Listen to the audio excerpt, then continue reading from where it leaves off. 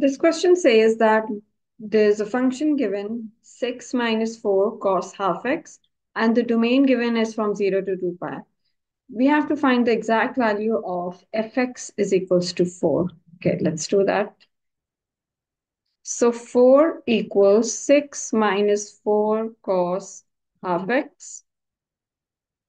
I'm bringing 4 cos half x towards the left-hand side, and then we get a minus 2 here.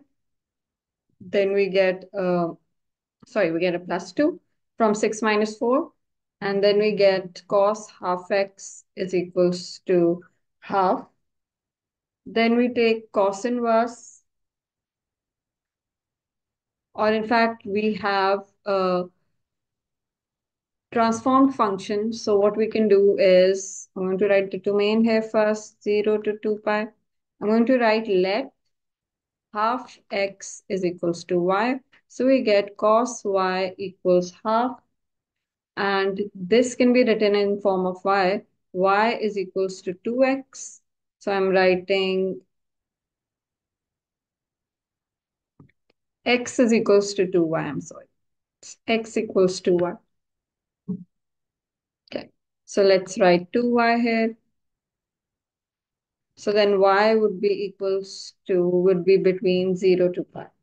So the function now becomes cos y is equals to half, and the domain is between 0 to pi. Okay, I'm going to find absolute angle first through cos inverse half, which gives pi by 3. Cos is positive, got positive half or positive half here, which is in the first quadrant. Add sugar to coffee and the fourth quadrant. So we have pi by 3 here and pi by 3 here. Okay. But the domain is only from 0 to pi, so this answer is not considered. The only value of y that we're getting is pi by 3, and we know that x is equals to 2 pi, so x will be equals to 2 pi by 3.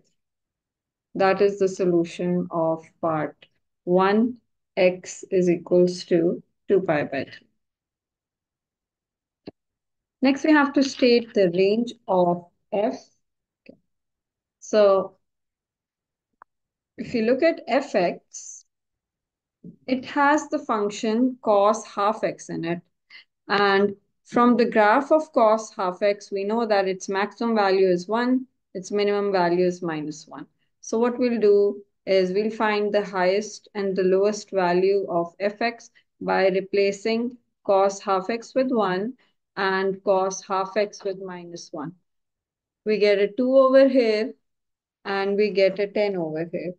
So the range of fx, the range of fx is between 2 to 10. Okay. Sketch the graph of fx. So we know it's between 2 to 10. This would be the x-axis. Let's say we have 2 here. I'm making a dotted line here. And 3, 4, 5, 6, 7, 8, 9, 10. 10 here. A dotted line here. So the graph is going to stay between this region. We can tell the central value of the graph through 6, 2, 3, 4, 5, 6. That's the central line of the graph. Graph will be 4 units above this line and 4 units below this line. Hence, it goes till 10 and 2. Okay. Now we have to draw the graph of cos half x. In fact, minus cos half x. It has to be an upside down cos half x.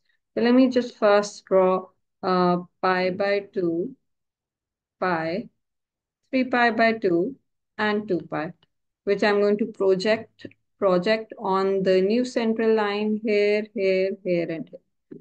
Okay. And I'm going to draw cos x first. Cos x looks something like this within the given region.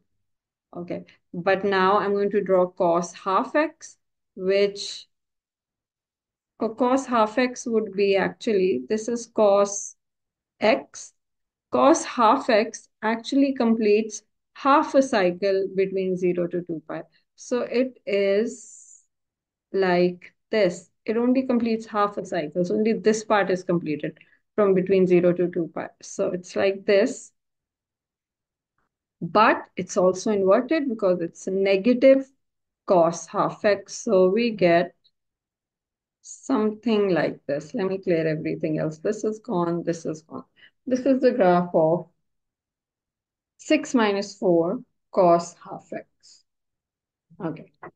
Uh, part 4 says find an expression for f inverse of x. So let's write fx equals 6 minus 4 cos half x. Okay. I'm going to replace this with y. Make x the subject. So 4 cos half x comes here. 6 minus y. 4 gets divided. Cos inverse.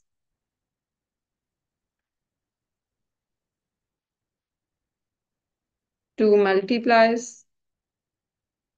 So we get f inverse of x equals 2 cos inverse 6 minus x upon 4, which is the final answer.